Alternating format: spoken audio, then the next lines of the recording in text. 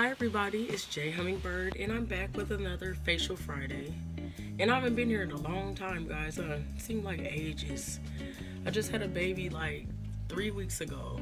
So I'm getting everything back in order and getting back to myself, taking care of me, getting some self-care in between baby care, which is like a 24-hour job, which is a pleasure. It's a joy. I'm so happy. I love my children. So, it's kind of hard to step away and take care of yourself, sometimes. Like, I haven't really been, look at me, I look kind of crusty, but oh well, my health is together. I've been drinking my gallon of water, gallon gang,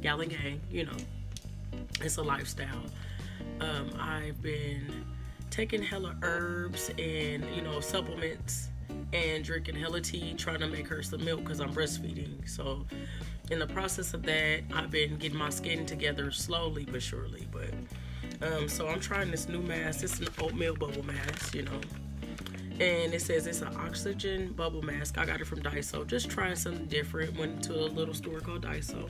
I'm pretty sure a lot of you guys have heard of that, Daiso. I mean, I'm late to everything, so of course, I had to go check it out and see what they had. And I kind of liked it. It was fun, So today, the bubble mask I'm using, it was like $1.35 or something, hella cheap. But I mean, I never tried the oxygen bubble facial mask. So it's like, it says it's deep cleaning, brightening. It has oxygen foam formula, which is something different. I mean, it's like an enzyme mask, which is cool. So I'm gonna give it a try. Today we're trying the oatmeal oxygen bubble mask for this Facial Friday. Deep cleaning and brightening. It's a foam formula. And it's supposed to exfoliate, get those impurities out your skin, dead skin cells off you, re-illuminate you. Yeah, and with those 2 packets for $1.35, I couldn't pass those up. So this little mask, it's a little sticky. It's like a lotion consistency. But once you put it on your skin, it starts foaming immediately. And you're supposed to apply it to dry skin, so it foams better. And it's not that hard on the skin. It's not harsh. I don't feel any burning or any tingling or anything like that. It just feels like a little simple soap. Real creamy.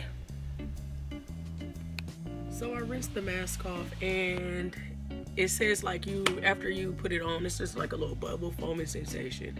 It's not a tingle or anything. It's not nothing all fancy or anything like that, but it feels great. I mean, I could say like anything that you could do, you're supposed to do little things. Implement new things into your regimen, so that way you can have keep it new and keep it fresh, and keep your skin just vibrant and youthful. I'm really funny about how aging takes a toll on some people. Like, you shouldn't really let just the fact that you're getting another year older and older, and then you in the 30+ club, that you can't take care of yourself or maintain yourself. It's all about maintenance. I say what keep people looking young is taking care of themselves. Just little, don't take that raggedy ponytail down. Let that down. Do something new with your hair. Try something different. Put on a new outfit. Try to go outside and do something new. That's what keeps you young. What makes people old and ages them is that they don't try anything new. So like I said before, keep it new, keep it fresh. And I'll see you guys on the next Facial Friday or Skincare Sunday or whatever. I'm talking about just maintenance and self-care and self-love. So it might fall on any day. Who knows? Stay tuned, guys, for the next one. Thank you for tuning in. Make sure that you hit that like button, subscribe, comment, all of that. And I'll see you guys on the next one. Bye, guys.